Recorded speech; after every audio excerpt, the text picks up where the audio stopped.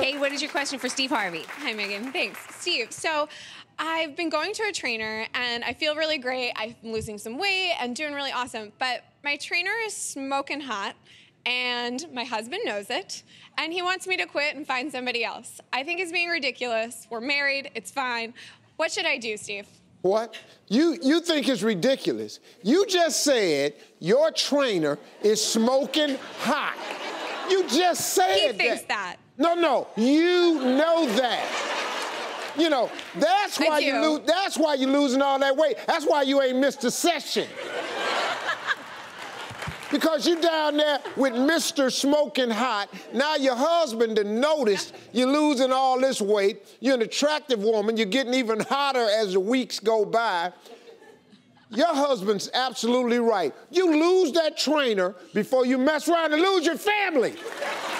Oh, never. All right. Yeah, you see where this is going? I see where you're going. I see where you're going. What does your husband do for a living? He works in marketing.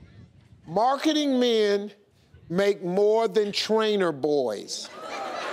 Oh, yeah. Yeah. I know. You guys are both being ridiculous now. You got a marketing degree. What'd she say? What did you say, Kate? Nothing. I didn't think so. Now, you get rid of the little pool boy before you mess your little life up. And go swimming or something. Thank you. Sounds good. Here. Thank you, Kate.